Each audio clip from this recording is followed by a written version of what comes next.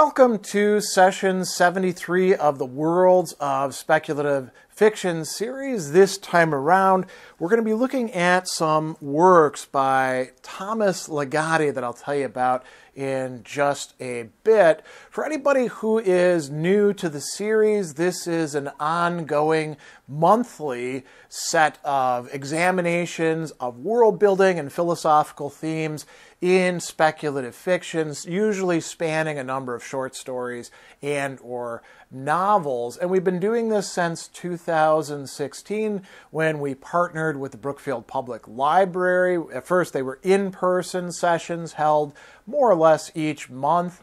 And then with COVID, we moved online into the format that you see at present, where we have usually I try to shoot for 90-minute video that premieres. We have live chat. This time around, it's going to be a bit longer than that, I'm afraid.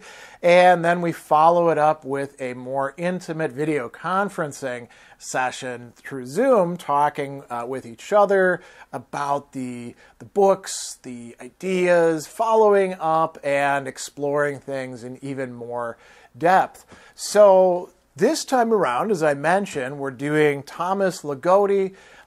He has been somebody requested for quite a long time by fans, suggested by colleagues, and so we were supposed to do him last year. He actually made it in one of the votes that I do near the end of the year each time around, and we just didn't get to him. So we're doing him this year, and this is one of those times when I'm very happily surprised by the high quality of what has been recommended to me. Shouldn't be a huge surprise at this point because nearly all of the recommendations that I've got have turned out to be quite excellent. But this is actually something quite extraordinary, I would say. And so we're going to be looking at a number of his short stories as we find them in several of his collections. I've got here his Songs of a Dead Dreamer and Grim Scribe. Those are his two first story collections. And, it's quite a volume here. We obviously won't be looking at every single story, but we'll be examining some common themes in quite a few. And then we have some more recent works, Noctuary, and the very short The Spectral Link, which only has two stories, both of which I think are quite important in it. And this is supplemented by a nonfiction book, essentially a work of philosophy that Ligotti wrote a while back called The Conspiracy Against the Human Race, which has been quite influential, not just in the worlds of fiction, but also, there's quite a few philosophers that are interested in checking this out. Now, I titled this session Thomas Ligotti's Tales of Philosophical Horror, but it's also supernatural horror, and we're going to be looking at his massive articulated worldview, which is often summarized as pessimism, sometimes as nihilistic, and how that is going to play out in his stories, which are all within the horror or weird genre. And Ligotti himself has a number of thoughts about this, which we're going to be looking at later on, taken from his own interviews. His biography also plays an important role, so we're going to be spending a good bit of time looking at that. But we're also going to be exploring some selections of philosophical themes that are articulated in Conspiracy Against the Human Race and then found in his stories in narrative form. There's a few stories in which he's actually doing something a bit similar to Conspiracy Against the Human Race, but in a smaller space, you could say, right? And so we'll also look at some of those stories as well. And before we look at his biography at length and let's call it the effects that undergoing various forms of mental illness, or as they used to call it, alienation, has produced in his work, and the backdrop of his own life and how that plays a role in his stories.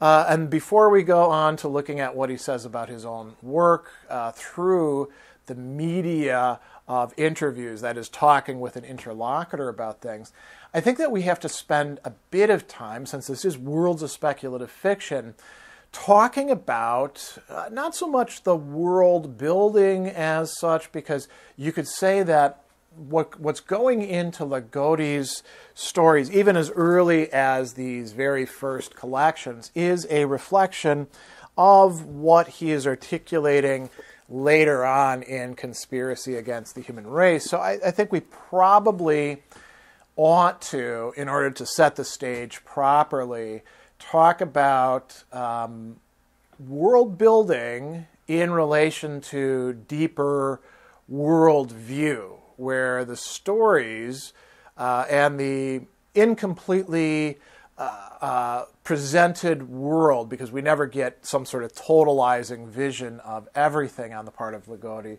in his stories, covering every one of his stories. We never get that, but it is undergirded by his, admittedly, pessimistic worldview. So that's what we'll go into first as we explore these great works. And, we'll make our way through. Obviously, we're not going to get to every single story or even philosophical point made in these works, but we can certainly do much more than scratch the surface. I'm going to say one other thing, too, by way of, I guess you could call it narrative, before we jump into this.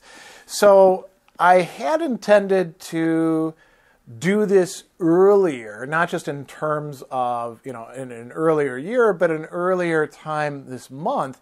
And what I discovered, interestingly, perhaps mysteriously, we could even say, is that Thomas Ligotti's works are not that easy to find in local libraries. So, at the really excellent, usually, Milwaukee Central Library, which is just a beautiful structure, has 4 levels of storage tiers full of books down below. They didn't really have too many of his works available. These, Spectral Link and Noctuary, and then Conspiracy Against the Human Race. And I put in a request, because they do have a copy of this, Songs of a Dead Dreamer and Grimscribe, and it's still out at this point. It hasn't been returned. It's overdue, and I couldn't get my hands on it. Now, I have library privileges at a local university library as well, Marquette University, which, again, is usually quite excellent, even for fiction works. And I went into the catalog and found that the only book by Ligotti that they actually list as being in their holdings is Noctuary. They don't even have the Conspiracy Against the Human Race. So I was kind of surprised by this.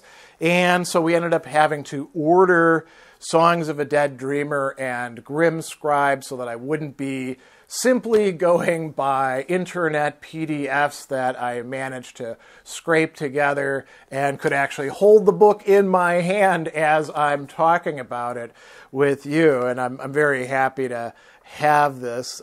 It's quite different reading a book as a book that you have a physical copy of rather than merely a PDF facsimile.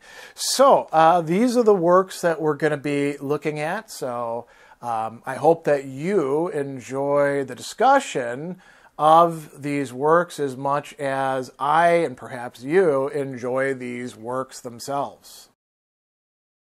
What are the features of the narrative universe that Thomas Ligotti has constructed his short stories, and indeed we could even say his nonfiction work within? There's a show from the 1980s that I saw as a kid that perhaps some of you have encountered before.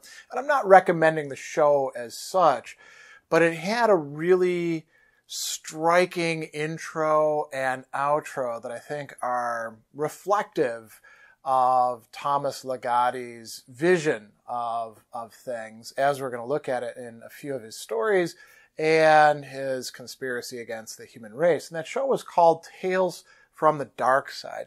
If you haven't seen the intro, Google it. And it is very interesting and creepy.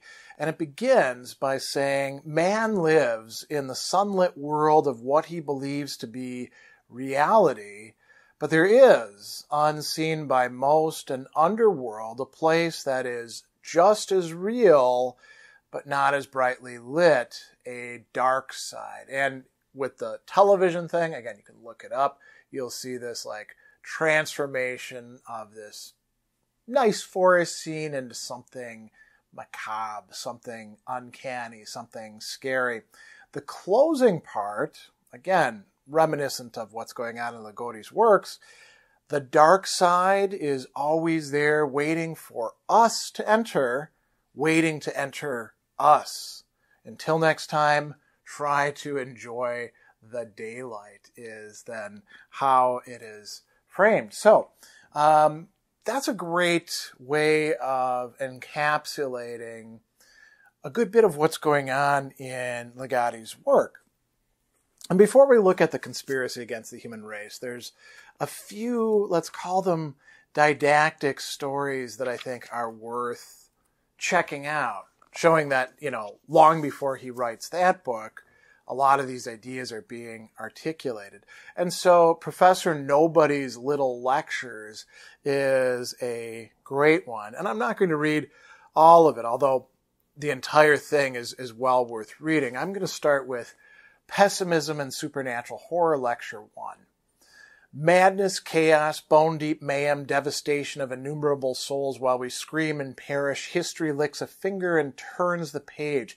Fiction, unable to compete with the world for vividness of pain and lasting effects of fear, compensates in its own way. How? By inventing more bizarre means to outrageous ends.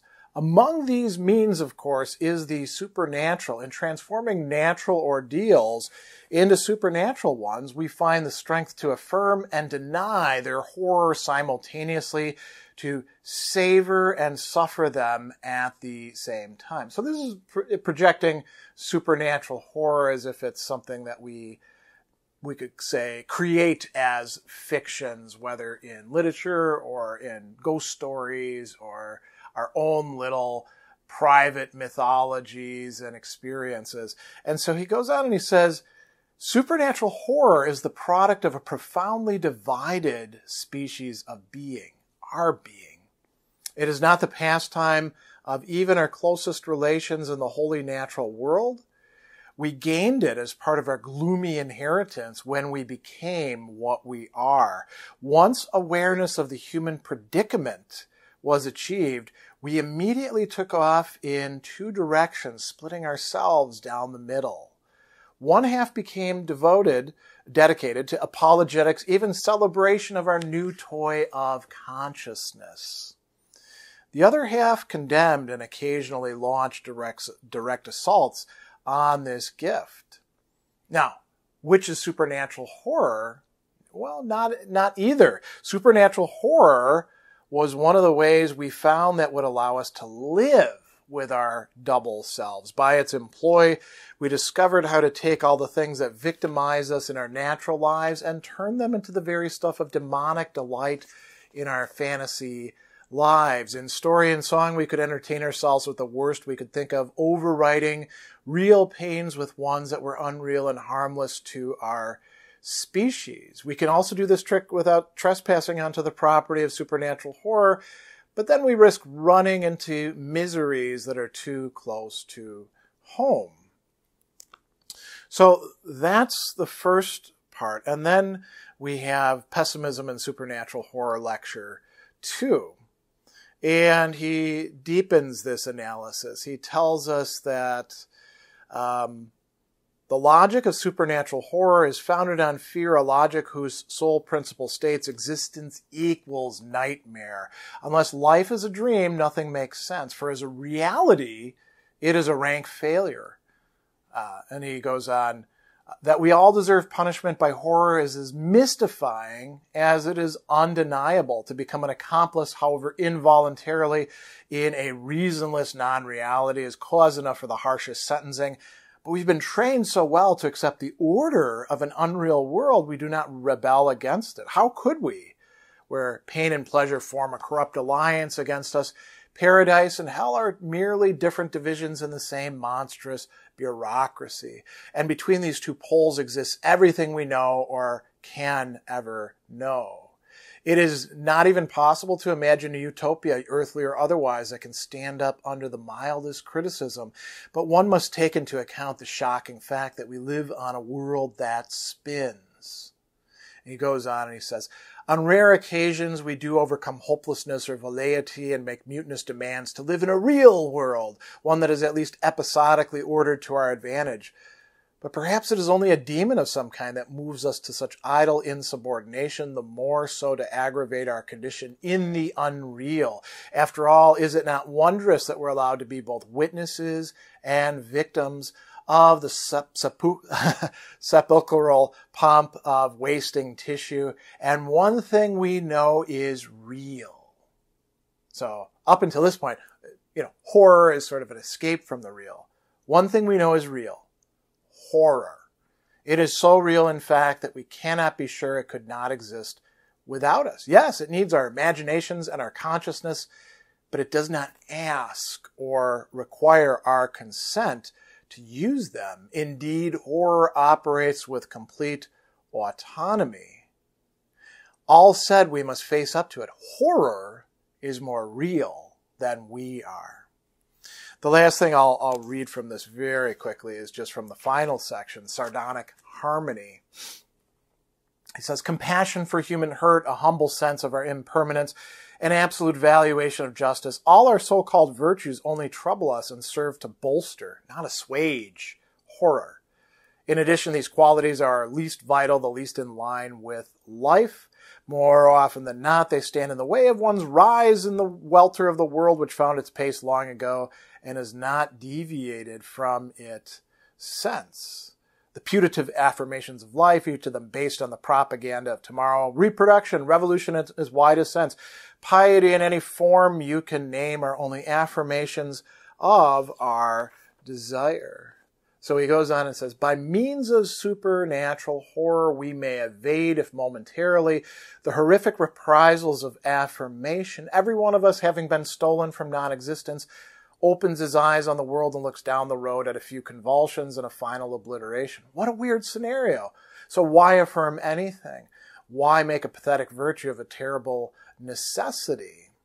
And he says, since there's no one around to do the mocking, we'll take on the job. Let us indulge in cruel pleasures against ourselves and our pretensions. Let us delight in the cosmic macabre, right? So supernatural horror is not something that is just, made up on top of the brutal real world that we have. It comes out of it as a reflection of our own consciousness and our connection to something more. So this is a great opportunity to look at his essay, Who Goes There, in Conspiracy Against the Human Race, and the discussion of the uncanny. And so he says, most of us share a general pattern of feeling about what is right or wrong in a moral sense, and we also share a general pattern of feeling about what is right or wrong with respect to the world and ourselves. An internal authority that judges entities and events as within or outside the customs of reality. In experiencing the uncanny, there is a feeling of wrongness. A violation has transpired that alarms our internal authority regarding how something is supposed to happen or exist or behave. An offense against our world conception or self-conception has been committed. Of course, our internal authority may itself be in the wrong, perhaps because it is a fabrication of consciousness based on a body of laws that are written only within us and not a detector of what is right or wrong in any real sense, since nothing really is right or wrong in any real sense. That we might be wrong about something being wrong would itself be wrong, according to our internal authority, which would then send out a signal of the uncanny concerning its own wrongness that would be returned to it for another round of signaling on the principle that everything it knows is wrong, which is to say that something is always wrong. For the welfare of our functioning, we're insured against the adverse effect of an ever-cycling signal of uncanny wrongness by our inability to recognize it, although it might be going on all the time, thus accounting for our uneasiness about something. But we may still perceive other phenomena to be on the wrong side of right and wrong, things that should not happen or exist or behave in the way we feel that they should. So, very interesting set of observations there. Our consciousness, for Ligotti, goes out, and helps form the world. This is very much drawn from people like Schopenhauer and Nietzsche, but also, according to him, more recent figures as well, including scientists. And we have a world that certainly has scope for horror and the uncanny within it because of the fundamental wrongnesses which we have projected out there. I'm going to skip back a little bit into The Nightmare of Being, where he talks about the motif of supernatural horror. What is it? Something terrible in its being comes forward and makes its claim as a shareholder in our reality. Or what we think is our reality, and ours alone. It may be an emissary from the grave or an esoteric monstrosity. It may be the offspring of a scientific experiment with unintended consequences, or it may be a hideous token of another dimension revealed only in a mythic tome, as in The Yellow Sign, or it may be a world unto itself of pure morbidity, one suffused with a profound sense of doom without a name, Edgar Allan Poe's world. Then he goes on. Reflected in the works of many supernatural writers, the signature motif Schopenhauer made discernible in Pessimism was most consistently promulgated by Lovecraft, a paragon among literary figures who have thought the unthinkable, or at least thought what most mortals do not want to think, in conceiving Azathoth, that nuclear chaos which bubbles at the center of all eternity. Lovecraft may well have been thinking of Schopenhauer's will. As instantiated in Lovecraft's stories, the pernicious something that makes a nightmare of our world is individuated into linguistically tetralogical entities from beyond or outside of our universe. Like ghosts or the undead, their very existence spooks us as a violation of what should and should not be, suggesting unknown modes of being and uncanny creations which epitomize supernatural horror. Let's come back to the stories. One of the interesting stories that he has in Songs of a Dead Dreamer is called Notes on the Writing of Horror, a story. And he actually, after giving us a scary story about a bad pair of pants, he suggests that there are three styles that we can work in. The realistic technique, which, essentially starts out with a world that we know, and, things emerge from that, but eventually go back into the realism that we started from. The traditional Gothic technique, as he calls it. And then finally, the experimental technique. And he will finish by saying that all the styles we have examined have been purified for the purposes of instruction. Each is a simplified example. In the real world of horror fiction, these three techniques often get entangled with one another in hopelessly strange ways, almost to the point of rendering my previous discussion of them useless. But an ulterior purpose, which I'm saving for later, may be better served. I'd like to briefly propose another style, right? He says that the story of Nathan is one very close to my heart. I wanted to write this horror tale in such a fashion its readers would be distressed, not by the isolated catastrophe of Nathan, but by the very existence of a world where such catastrophe is possible. I wanted to forge a tale that would conjure a mournful universe independent of time, place, and persons. The characters of the story would be death itself in the flesh, desire in a new pair of pants, desiderata within arm's reach, and doom in a size to fit all. And he says, well, I couldn't do this. Let's talk about the final style then, he says. The narrator talks about revealing my own prejudice concerning how a horror story should be written. And he says, horror has a voice proper to itself, but what is it? Is it that of an old storyteller? Is it that of a documentarian? Or is it the yarn-spinning God who can see the unseeable and narrate from an omniscient perspective a scary set of incidents? And he says, no, it's none of those voices. Instead, it's a lonely voice calling out in the middle of the night. Sometimes it's muffled, like the voice of a tiny insect crying for help from inside a sealed coffin. And at times the coffin shatters, and from within rises a piercing crystal shriek that lacerates the midnight blackness. In other words, the proper voice of horror is really that of personal confession. And he says, horror is not really horror unless it's your horror, that which you have known personally.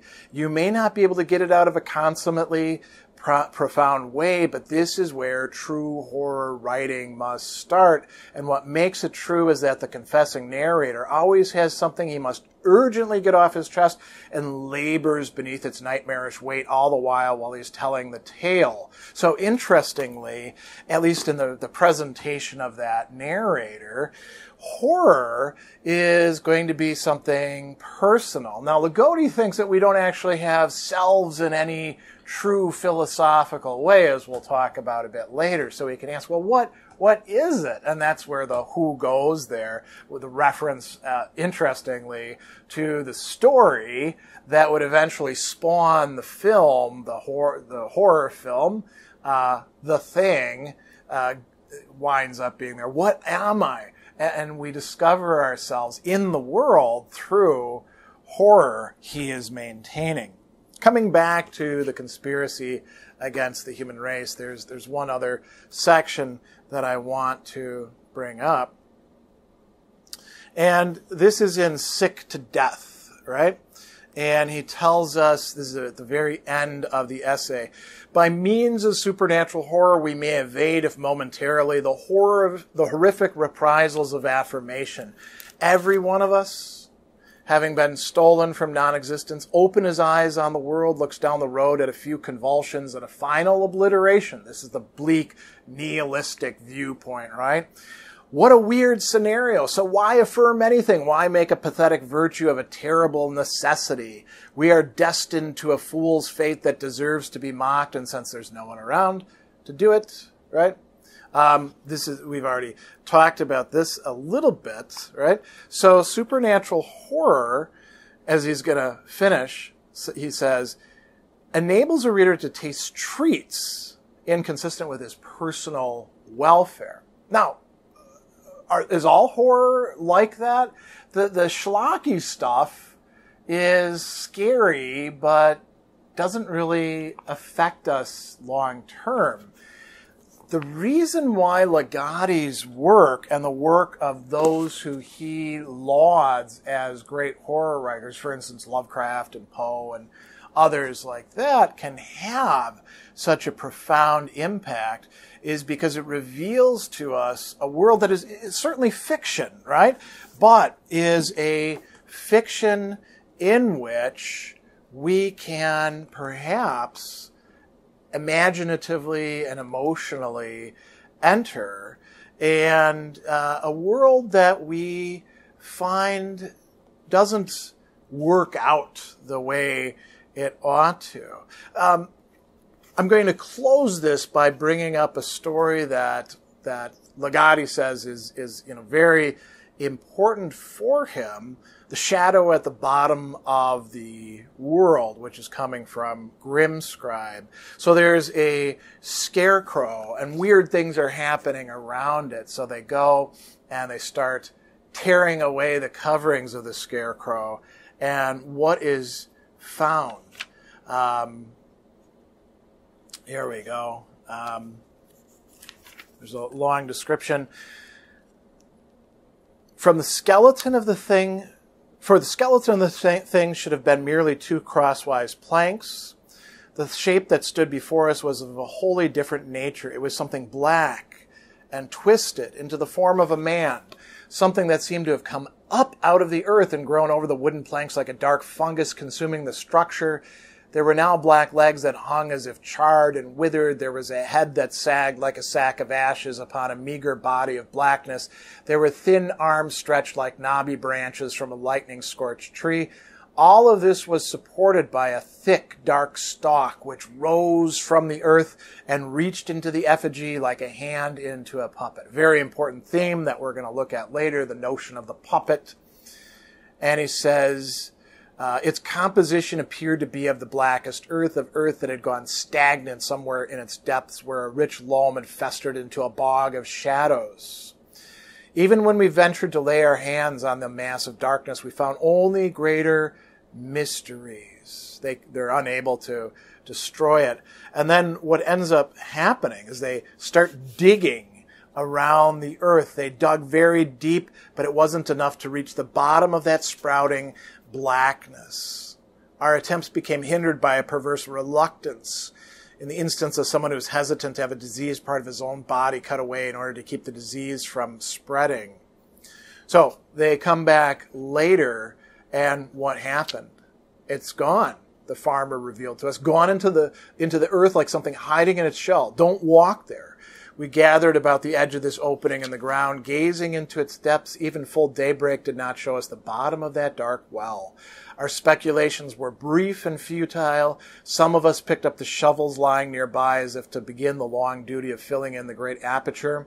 No use in that, said the farmer. He then found a large stone and dropped it straight down the shaft. We waited and waited. We put our heads close to the hole and listened, but all we seemed to hear were remote humming echoes as of countless voices of insects chattering unseen. And, so we've got here a seemingly bottomless pit, right? And eventually, what is going to happen is this thing will walk by them again, and we hear this interesting thing. We knew what needed to happen. A season was upon us of all seasons, and an aberration had risen that did not belong to the course of life we had always known. It grew out of the earth in a farmer's field, and beneath it was a bottomless hole that we covered with a mound of dirt, thereby denying a hungering presence what it asked of us. Unsated, it would now take what it desired. As frightened as we were, we also felt resentment and outrage. From the beginning, there was an exchange to which we'd resigned ourselves. That which is given must one day be given back, the course of life. In time, the eternal darkness would arrive as each of our lives was reclaimed at its end and went back to the earth that had borne our bodies and sustained them with its plenty. But the phenomenon we confronted seemed nothing less than a premature craving, a greed surpassing our covenant with earth's estate. What we were forced to stipulate then was another, perhaps more fundamental order of being than our species had suspected, even a betrayal or deception on the part of creation itself. All that was left to us was to wonder, who knows all that is innate to this world or to any other? Why should there not be something buried deep within appearances? Something that wears a mask to hide itself behind the visibility of nature. So, closing on this, supernatural horror, sort of like we can go down rabbit holes. Well, rabbit holes may turn out not to be just mere rabbit holes, and something else may come up. Going back to this, sometimes we discover the dark side. Sometimes the dark side discovers us and enters into us. But that's a reflection of an unseen order that is more, fundamental than what our consciousnesses project outward and what our society constantly churns to keep us at ease and to keep all of these reflections at bay. So a little bit of the landscape of Ligotti's narratives encapsulated in that. Obviously, there's much more yet to explore. With any author who we haven't already covered in the Worlds of Speculative Fiction series, we want to delve into their biography a bit, not just for the trivia of, when this book was published or what award they won, but to get a better sense of who they are as an author and the influences, the experiences, the setbacks, the successes. And with Ligotti, this is very important, as we're going to find out. He's a living author, but he's rather reclusive. So this gives us some sort of insight that we can draw in part from, various biographies that are out there on the internet, but also from interviews with him, and even some stuff that's coming from the outside, as we're going to see. So Ligotti is born in Detroit, Michigan in 1953. So this is a time when Detroit is sort of at the peak of its success as a city. If you don't know much about Detroit, it is a cautionary tale for the Midwest Rust Belt. At one time, Detroit was the fourth largest city in the United States, and it's now, it's not a wasteland as such, but it's a city with many, many challenges, and the decline took several decades, and there have been efforts to try to reverse it, but none of them have been entirely successful. So this is part of what shapes Ligotti. He's born to Gaspar and Dolores Ligotti, second generation. He's a second generation American of predominantly Sicilian heritage. As a young boy, he was hospitalized and operated on for an abdominal rupture. And he also tells us that in one of his interviews, I was a fairly devout Catholic as a child, less so as a teenager, not at all since my late teens. He talks about this in some of his essays, sense of Catholic worry and guilt being sort of, brought into his existence. He talks about this in interviews as well. And then he said that after that, he got into, this or that sort of Eastern doctrine, one guru after another. He would get excited with a new spiritual toy and then become bored or irritated and then lapsing back into nothing. So he says, I took religion very seriously as a child, but abandoned it in my late teens. And he also tells us that he was born in Detroit, but he didn't grow up in Detroit itself. He grew up in an upper-class suburb that bordered on Detroit. But, he says, during high school in the 1960s, I spent some time hanging out in dope houses in Detroit's ghettos, and he also worked in downtown Detroit for 23 years. And he got into drinking and drugs in part to have some sort of excitement, but also to deal with some of the problems that he was already experiencing and to try to, try them out. So he says that between 11th and 12th grades, he had sort of worked himself out of that. Why? Because, he says, I hardly left the house except to attend school. Why? Because my panic attacks and agoraphobia were very severe and frequent. So already in his teenage years, he's experiencing what we would nowadays call psychological episodes or disorders.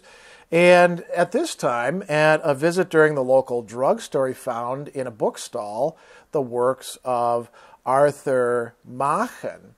And, this is a weird horror writer, right? And why in a drugstore? Because back then, and this is part of my childhood growing up in the 70s and 80s, you would go to the drugstore and there would be racks of books. Some of them would be like romance novels or mercenary stuff, but there was lots of sci-fi and fantasy and horror things that you could buy, and it was kind of a common place to actually get your hands on these. So he does that, and then the next year he discovers H.P. Lovecraft and decides that he wants to write himself.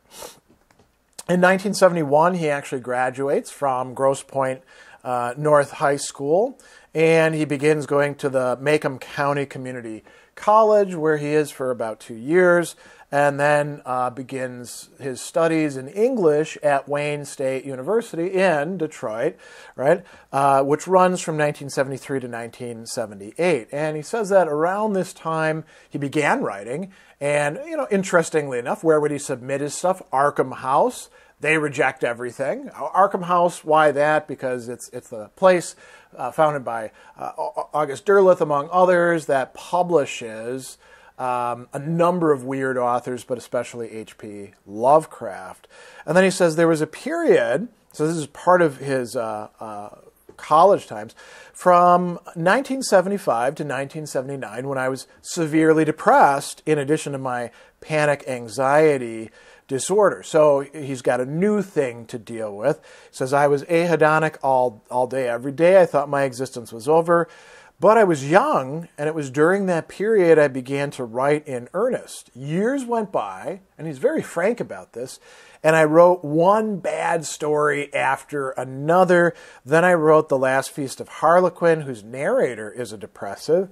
It was very bad, but not so bad that I destroyed it. I kept it in an old beer case I used to archive my writing. Every so often I'd read it over again, thinking how I could extract the good parts from the bad. And in the meantime, I began writing stories that were published in small press magazines.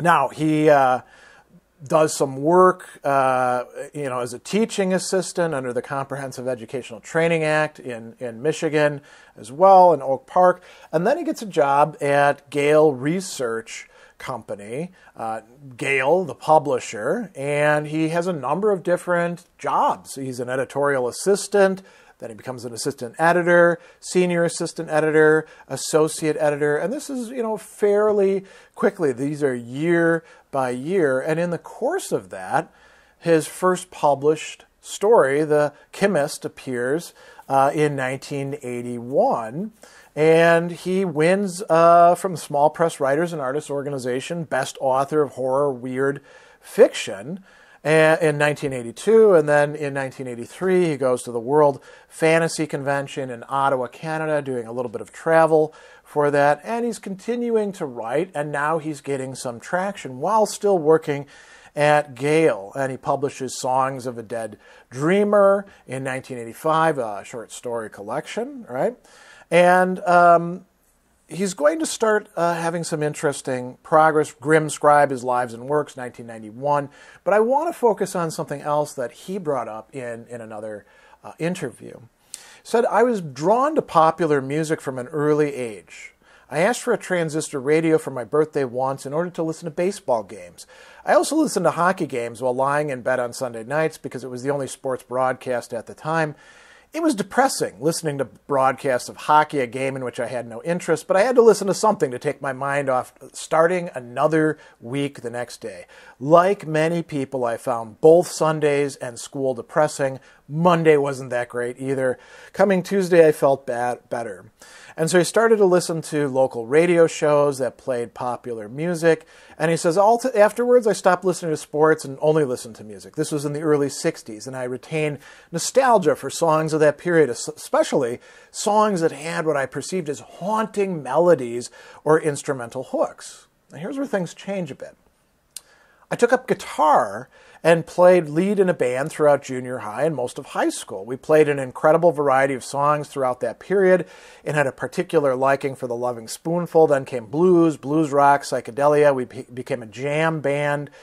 I had an unholy terror of performing in public, but I loved music so much, I put up with the anxiety. Music ended for me when I had an emotional breakdown and started having multiple panic attacks every day. I didn't pick it up again until college, when I took courses in theory, sight singing, ear training, all that stuff. I was terrified every day. Everyone in class was a music major except me. I worked far more at music than I did at literature and language, what he was supposed to be studying. I started playing classical guitar. I also played electric guitar at home and taught guitar at a music studio for some years as one of my jobs to pay for college. I never performed in public again except in music classes. And then he says, in 1975, I stopped listening to music altogether when my first depression hit. Anhedonia, right? That lasted for years. Sometime later in the 70s, I began to feel better and started reading and writing every free moment. So that's what leads him into his work. So in 1991, another sort of very important year, he wins the World Fantasy Award for Best Short Fiction for The Last Feast of Harlequin and brings out Grimm's Scribe, his second collection. And then he says in 1991, I decided to call it quits as a writer, but I had to do something, so I started playing guitar again.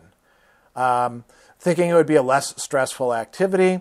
I became a complete guitar geek, and it wasn't any less stressful than writing. This is around 1993, and here we get another interesting turn.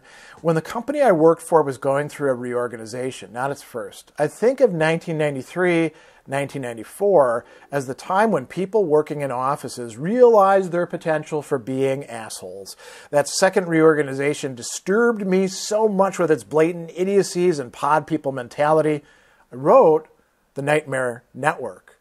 Now I was writing again and playing guitar on top of that. The situation at work kept escalating in its madness and pathos, and I wrote another corporate horror story called I Have a Special Plan for This World. By then, a number of my coworkers actually felt I was going off my rocker and feared that I would do something.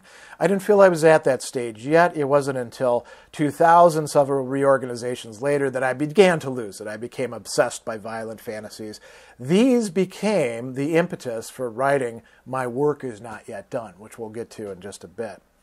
In the meantime, in the 90s, he publishes Noctuary, which we're going to look at a little bit here in just a bit, The Agonizing Resurrection of Victor Frankenstein and Other Gothic Tales, and then in 1996, The Nightmare Factory comes out. Now, The Nightmare Factory is a consolidation, an omnibus from the first three collections, and then there's a concluding section that has new stories, which are then going to be reprinted later on. And this wins the Bram Stoker Award for, collection. And also, it wins one of the stories, The Red Tower, wins the Bram Stoker Award for short fiction. He also wins the British Fantasy Award for Best Fiction Collection. So this is really putting Ligotti on the map. Then something else very interesting happens. 1997, he publishes In a Foreign Town in a Foreign Land. And this begins his association with David Tibet's band, Current 93.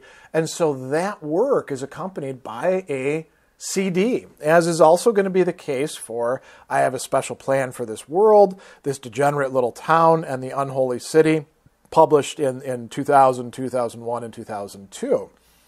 Now, in 2001, shortly after that other reorganization in 2000, Ligotti says, I'm done. He leaves Gale. He moves to Florida. And actually, as we find out, he has some of the family down there. And shortly after that, My Work Is Not Done, Three Tales of Corporate Horror comes out in 2002.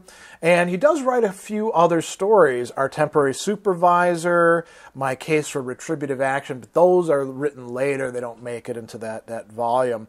And My Work Is Not Yet Done wins Bram Stoker Award for Best Long Fiction, and it also wins a Horror Guild Award for the long form category. In the meantime, in 2003, a publisher, Duturo, publishes Crampton, a screenplay. Now, this is actually originally a X-Files episode, which never gets produced or published or anything like that, but it gets transformed into a feature-length script with Ligotti and Brandon Trentz. And so he says by, the 1990s, I was watching the X-Files, and Brandon had this idea for the opening to an X-Files episode. And, it sounded like a good episode thing. We could develop it into a script. I was no longer, by 1996, a regular viewer, and I didn't really care that much about it, but I wasn't writing that much in horror fiction. And I thought maybe I'd stop writing altogether. So in order to keep myself from contemplating my death, I became involved with Brandon in developing this script, and it does get published in 2003. Also in 2003, Sideshow and Other Stories, and then Death Poems. Ligotti actually writes poetry, and then he writes The Shadow at the Bottom of the World and publishes that in 2005. The Nightmare Factory, extra materials towards the end, gets republished as Teatro Grotesco in 2006. And interestingly, what we find, it sounds like he's doing professional writing, but actually in 2007, we find in an interview, he says, for the past few years, I've worked at home as a freelance copy editor. And he tells us what he's been doing during the day. People send me editorial projects either by mail or email. I wake up in the morning, and within 5 minutes, I'm sitting in front of my computer with a cup of coffee. It's intense work, and I can't do it for more than 5 or 6 hours at a stretch. By then, I'm pretty burnt out. I take a long nap in the afternoon to recover. When I wake up, there's emails to answer. That takes an hour or so. My mother and brother live within walking distance, and I usually have dinner with them and spend the rest of the evening watching TV with them. Then I go home and answer more emails. What you don't notice in there is, here's my routine for writing my stories, right? So it's quite interesting to see that he's making his living after leaving Gale by doing all this freelance work. And then what we're going to see leading up to The Conspiracy Against the Human Race, which is a work of nonfiction, right? More or less. Ligotti is he's engaging in what he calls the examination of the philosophy of madness. And he says it reached its apex in 2000. He finished a major paper on the philosophy of the experience of time and psychosis, and the steady flow of philosophical deliberation on the subject of psychosis swept me away that summer and plunged me into the heart of the object itself, a full-blown acute psychosis. And so he's got now yet another thing that he's struggling with. And he says that, I demonstrate how my own philosophical attitude led to psychotic praxis, and I argue there's a more common occurrence, that is, a certain kind of consistent philosophizing may very well result in confusion, paradoxes, unworldly insights, and circular frozen that is reminiscent of madness, which in fact happened to quite a few philosophers who are far from unimportant. Now notice who he actually mentions here, such as Thomas Aquinas. What is he thinking about? Thomas Aquinas' end-of-life experience. Friedrich Nietzsche. Nietzsche, of course, went insane and was institutionalized, right? And Georg Cantor. Now, Cantor is actually a mathematician, but, he's willing to count him as a philosopher, perhaps because of his work on infinity and transfinite numbers, right? Conspiracy Against the Human Race comes out in 2010, and this is, retrospectively, it's Ligotti revealing his own views on life, consciousness, free will, all sorts of things. And it helps us understand his own work, but it's also going to spur a lot of other interesting things. And this wins another Bram Stoker Award for superior achievement in nonfiction. Then we have The Spectral Link coming out in 2014. Again, we'll be looking at a bit of that. In 2014, something else happens that's quite interesting. True Detective, Season 1, comes out, right? And because of the character played by Matthew McConaughey, who, says some nihilistic things, fans of Ligotti notice that this is very similar to what Ligotti's saying in The Conspiracy Against the Human Race. And they start going after the showrunner and writer, Nick Pizzolatto. And so here's an excerpt from the Lovecraft e-zine website. Mike Davis says, I became increasingly uneasy. It seemed to me that True Detective writer Nick Pizzolatto was borrowing words and phrasing from other authors, especially Thomas Ligotti. I expressed my concerns on one of the Lovecraft e-zine video shows, and then I was contacted by John Padgett, the founder of the website Thomas Ligotti Online. As I reviewed John's research and did more of my own, my doubts I had about plagiarism disappeared.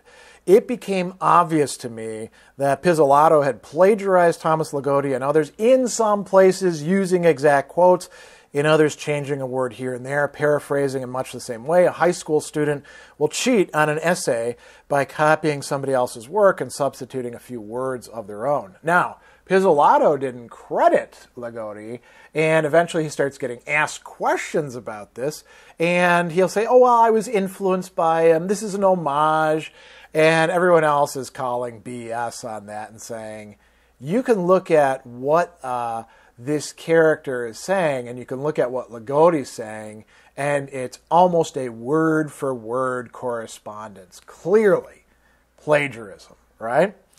Going on, also in 2014, Born to Fear interviews with Thomas Ligotti comes out, and then the Songs of a Dead Dreamer and Grim Scribe, again in 2015, republishing. And then in 2019, very cool, he wins a Lifetime Achievement Bram Stoker Award. In 2021, we get a chapbook reprint of one story published in the Spectral Link, The Small People, which we're going to talk about in a bit. And then there's another chapbook, Paradoxes from Hell, in 2021. And then the most recent, 2023, Pictures of Apocalypse, new poems coming out. Ligotti continues to publish quite often in Weird Tales magazine, and he also writes like stories for anthologies. So we might see some more books of his short stories coming out in the future. We can look forward to that.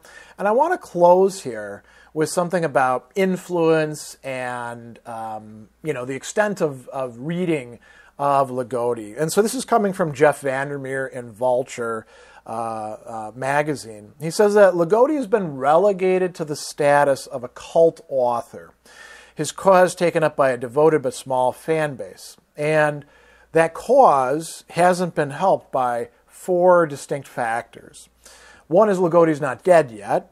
The second is he only writes short fiction. The third is he's notoriously reclusive in our social media age, where if you really want to get out there, I mean, just to give you an idea, if you're going to try to write a book proposal as a new author, one of the first things that they're going to want in that is how many followers you have in social media, in Facebook, Twitter, Instagram, YouTube, etc. Right? Ligotti doesn't do that sort of thing, and he's not going out there to the conventions or anything like that. And then finally, despite being championed by editors at Virgin and Carolyn Graff, he hasn't had a mainstream literary publisher give him the push needed to reach a wider audience. And that's also perhaps a reflection of the current status of popular publishing, right? Publishers expect the authors to do more and more of the publicity work, and Ligotti's just not interested in that. And, how would he be interested in that, given some of the things that he has consistently struggled with his entire life, and his clear, statements that I want to do this, I'm not interested in doing this thing over here. So there's the biography. I think that gives you a good sense of who this guy Thomas Ligotti is. Now we're going to look at some interviews that reveal what he thinks about his own work and many other topics. Thomas Ligotti has given a number of interviews over the course of his long and still ongoing career. And so I thought it would be useful, as we often do with these, to look at some of the things that he reveals about his own point of view, his writing process, what he values, and how his writing fits in with his overall, let's call it, worldview.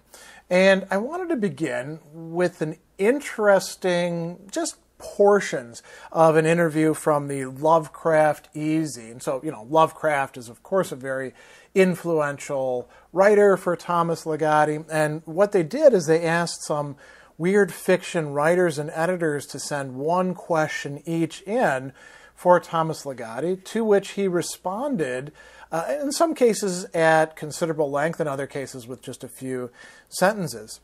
So Geoffrey Ford wrote, "Although you are most associated these days with the fiction of H.P. Lovecraft, the manner in which you employ dark humor in your stories, one of my favorite aspects of the work, is more reminiscent of Poe.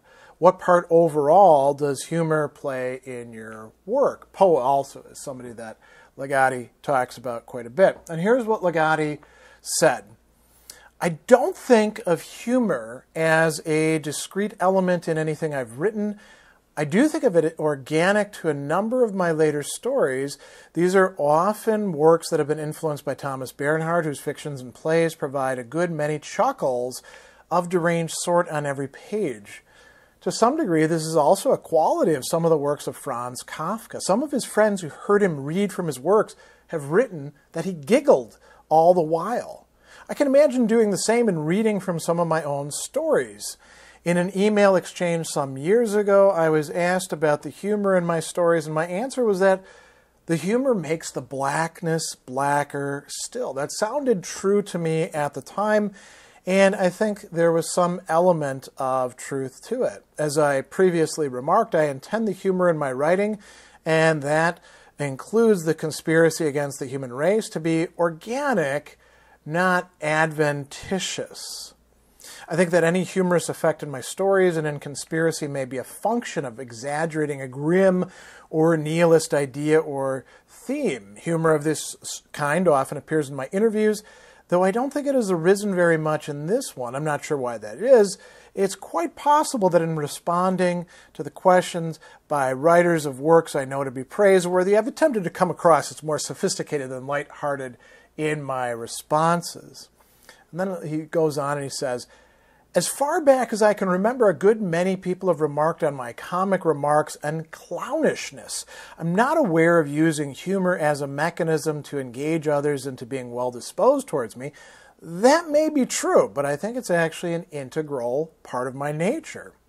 At the same time, my humor in everyday life has had its origin in suffering. I'm often funniest when I feel terrible. This connects with humor in my stories being organic to their gloomy subjects. It's not exactly gallows humor, though it sometimes arises in dark contexts. I suppose an example, at least I hope it's an example of this type of humor, would be in my repetition of the words beef, pork, goat in the clown puppet. It's the word goat in this sequence that makes it funny to my mind. I actually saw a meat store in a slummy area of Detroit that advertised an inventory of beef, pork, and goat. I made a mental note to use those words in a story someday, which I did.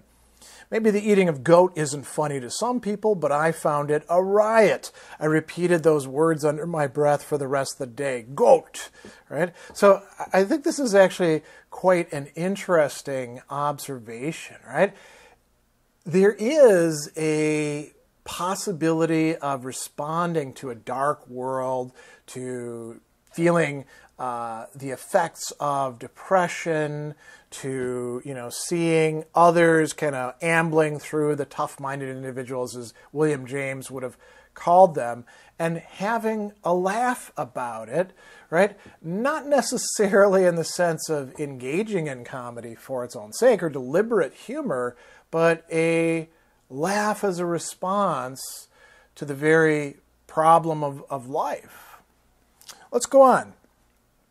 He's asked, please expand on your interest in philosophy. I'm interested to know if there are other thinkers apart from Choron and Schopenhauer whose ideas you find useful. And I love this response on his part. Ligotti is very pragmatic and very honest, unpretentious entirely about his interest and use of philosophy.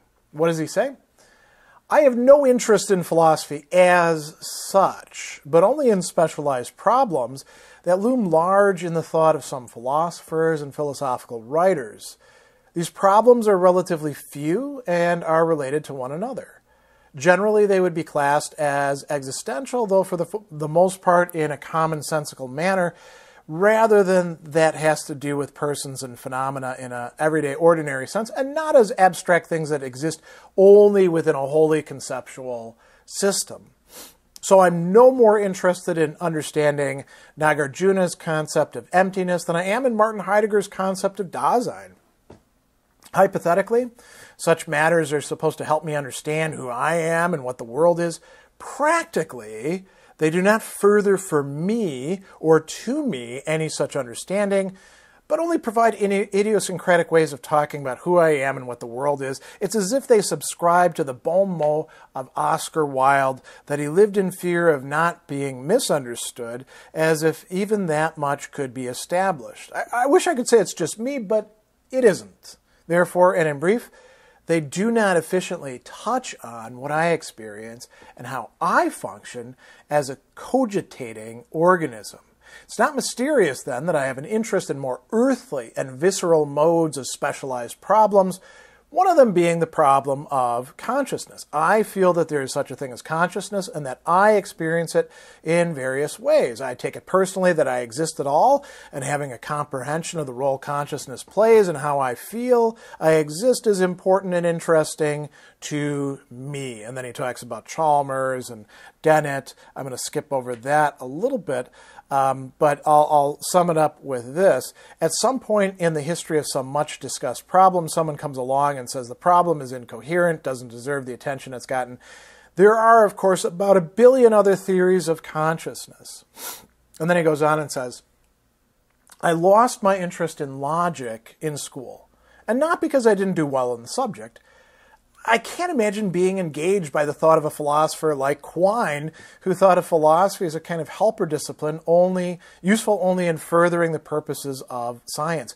And though I studied the system Schopenhauer worked out in The World as Will and Representation to both explain how we could know the nature of Kant's thing in itself and why it was complicit in the world being such a crummy place for human beings, I didn't care.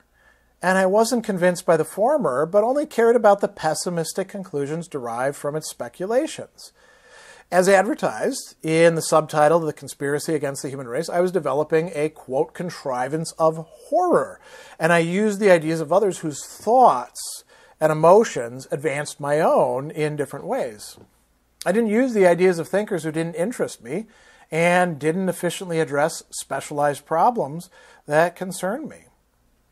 Now, I hope what I've written above conveys a rough idea why I'm not interested in philosophy. There are other philosophers and philosophical writers who interest me besides the ones mentioned in The Conspiracy of the Human Race.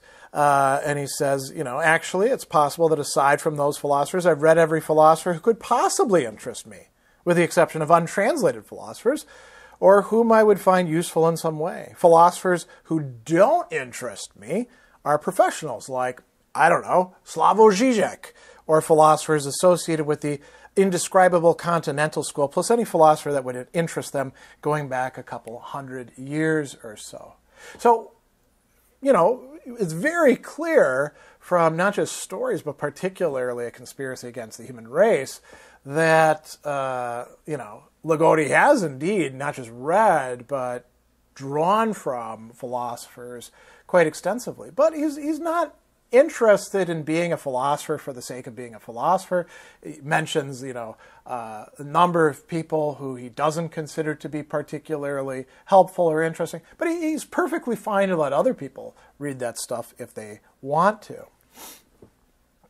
Then we get a very interesting interview in Fantastic Metropolis between Ligotti and Nedal Ayad. And Ayad says, do you consider yourself a horror writer? I see your writing and the writing of some of your contemporaries.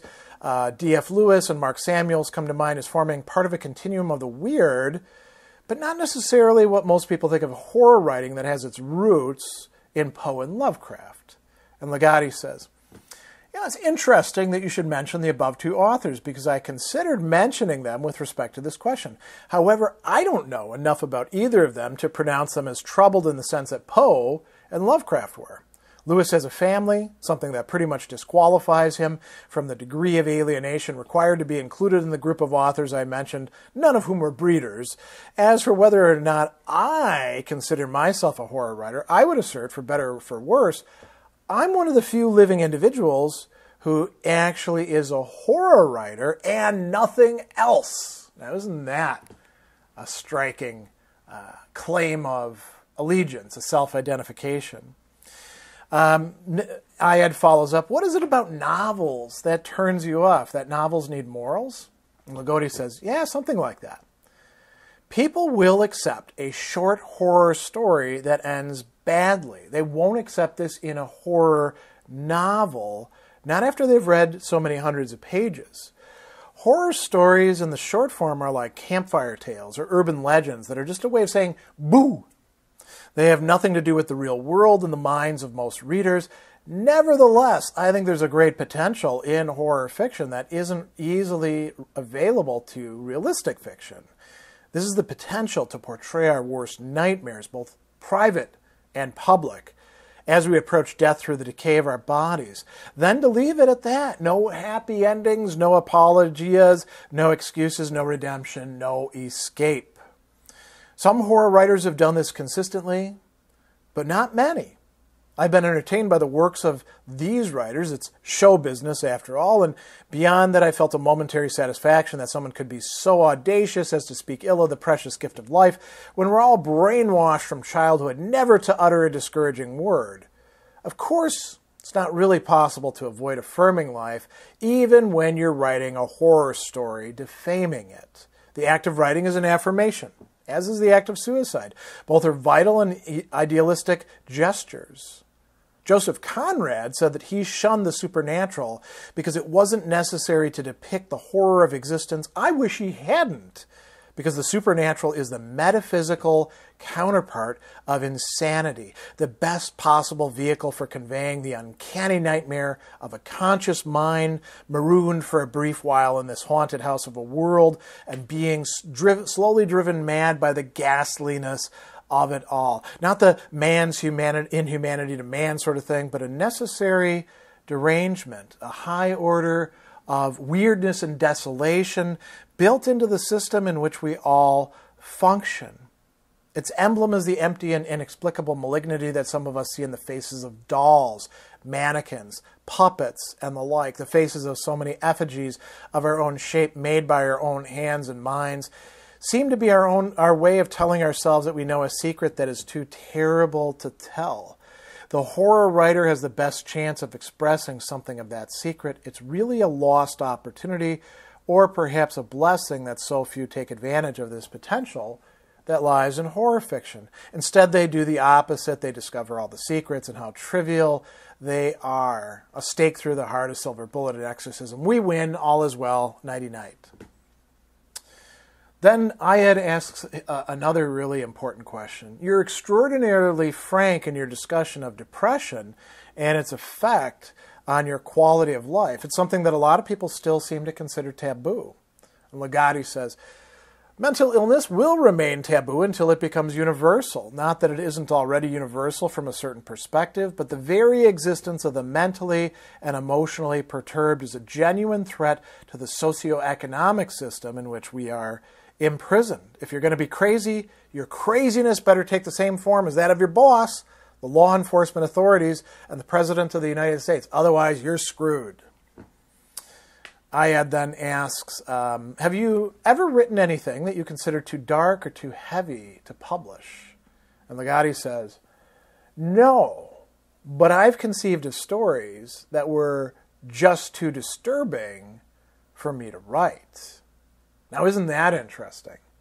We don't get unpublished stories. They're not even articulated onto the page. He says, if you can write something, then it's only so disturbing. Anything truly disturbing can't even be written. Even if it could, no one could stand to read it. And writing is essentially a means of entertainment for the writer and the reader. I don't care who the writer is. Literature is entertainment or it is nothing. Isn't that another interesting way of saying things, right? And then finally, this I think is a really important point, particularly for this Worlds of Speculative Fiction, where we do seek out sort of a common narrative universe. He's asked, do your stories share a common geography? I get the feeling that, and he names a bunch of different stories, are all taking place in the same region, being set in different parts of the same city, and that, you know, the shadow being set in a farming community in the area just outside of the city. So what does Ligotti say? I've been obsessed with the settings of my stories since I began writing. I knew I didn't want to use actual places and place names for the most part. At the same time, I didn't want to invent fictional settings that paralleled actual places or worlds that were wholly fantastic and scrupulously detailed, like those of Mervyn Peake or James Branch Cabell. But I especially didn't want the burden of trying to emulate reality. I don't know much about reality in the conventional sense anyway. I can't remember things the way that realistic writers seem so adept at doing. I've been agoraphobic since I was 17, so I haven't seen much of the world, and I really deplore research as a stage in writing fiction. What I wanted, ultimately, was to set my stories in places as I saw them in my imagination, rather than describing them from personal observation. So in the sense that the stories are set in my head, rather than in any detailed world, either real or fantastic, I suppose they are all part of the same geography. So what unites the stories is Ligotti's own sensibility, his own intellect, his own imagination, his own obsessions, and the fact that he's willing to write them down. So there is a shared geography. There's another great interview with Wonderbook where he's asked the question, why do you write? And he says, since I was a child, I've used my imagination to escape from life. At the same time, my imagination has plagued me with both reality-based anxieties as well as anxieties based entirely in the imagination, like the fear of hell I was taught to have by the Catholic Church. Paired with a talent for literary composition, a talent it took me over 10 years to refine, I became a writer of horror stories. To my mind, writing is the most important form of human expression, not only artistic writing, but also philosophical writing, critical writing. Art as such, especially programmatic music such as operas, seems trivial to me by comparison, however much pleasure we may get from it. Writing is the most effective way to express and confront the full range of the realities of life. And so, you know, this tells you why he's engaged in it. And he says that, you know, in college I veered from literature to music for a few years, which is the main reason it took me 6 years to get an undergraduate degree in liberal arts. I've loved music for as long as I can remember. Since my instrument is the guitar, I know every form and style and its history, and I've written the classical, acoustic, and electric forms of this instrument. I think because I have such a love and understanding of music, I realize, to my grief, its limitations. Writing is less limited in the consolations it offers who have lost a great deal in their life. Then he's asked, to what extent are your stories dark mysteries? Do you ever think of them that way? That they're explorations of the mysterious? And if so, how does that affect how you structure them? And then he says, well, many of my stories have been, in fact, explorations of something mysterious I've sensed behind the show of physical reality. The works of the French symbolists by way of Poe demonstrated the validity of this approach to writing.